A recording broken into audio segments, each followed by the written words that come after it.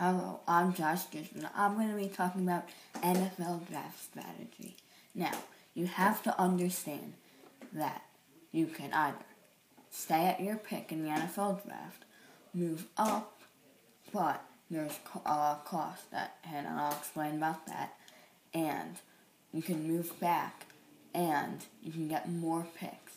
Now, when a player gets traded for draft picks, that team might not want that player because A, ego is too big, B, they look in the future, they see that NFL draft is stacked at that position, and for less money, and they can improve their whole team as a whole, they can, for example, trade a top player that might not fit right now, he's getting a little older, contract's too big, to a team that can accumulate that big contract because they have enough salary cap.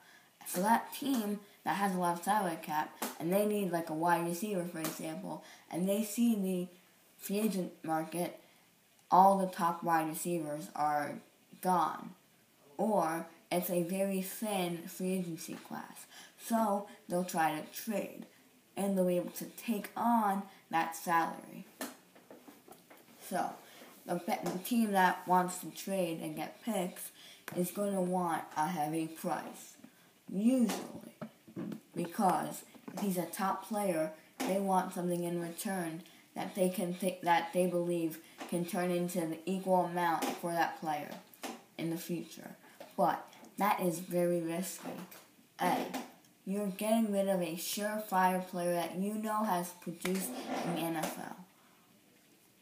And also, the player in college, you do not know who is going to be available at that time. You don't know what's going to happen. You're forecasting. You're just assuming. It's not concrete. Also, for example, this year, the Detroit Lions traded back to 28th, from the 23rd to 28th pick. Now, and they got Laken Tomlinson in the first round.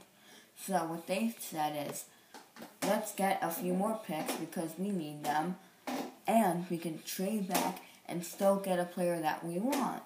So when a team looks at their draft board and they see 5-10 guys that they like down the list, they say, hey, now we'll trade back. We can accumulate more picks.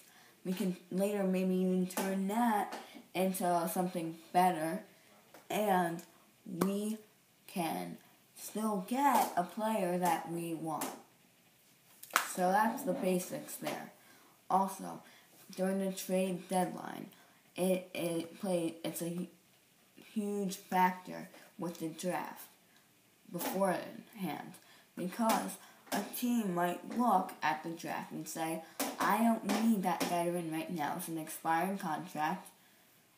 I see that there's a Jameis Winston, a Marcus Mariota on the board, a franchise quarterback. So I'll trade somebody that I think might have some trade value. I can get a 3rd, 4th round pick. And in a deep draft, I can get a very good player at that pick.